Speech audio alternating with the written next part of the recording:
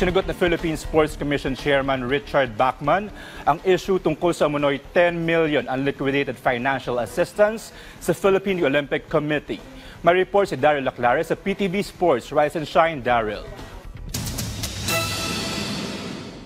Nagpatawag ng isang press conference ang Philippine Sports Commission para tumugon sa issue ng 10 million unliquidated financial assistance ng PSC sa Philippine Olympic Committee.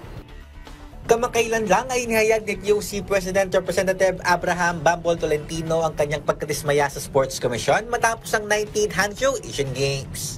Ayon kay Tolentino, nakatanggap sila ng sulat galing sa in-house Commission on Audit ng PSC noong September 20 na humihingi ng paliwanag ukol sa 10 milyong ayuda na ginamit noong 1988 sa Asiad na ganap sa Bangkok.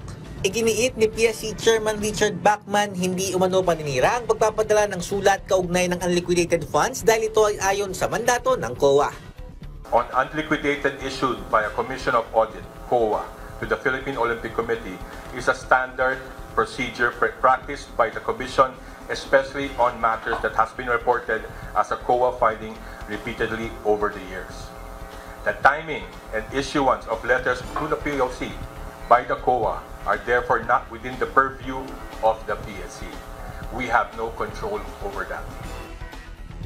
Dagdag pa ni Bachmann, handa silang makipag-usap kay Tolentino at sa POC para maresolba ang problema. Like this afternoon, I'm also going to meet Bones Flora of POC. We're also trying to align and how PSC can help on the unliquidated issues of POC from Vietnam event 2022. Okay, so again, PSC is here to help POC. So I don't understand what the actual issue is. Sa kabila ng gusot na ito, hiling ng PSC ang patuloy na pakikipagtulungan ng POC na parehong layunin na tulungan ng mga atletang Pilipino. Daryl Laclares, Rise and Shine, Pilipinas.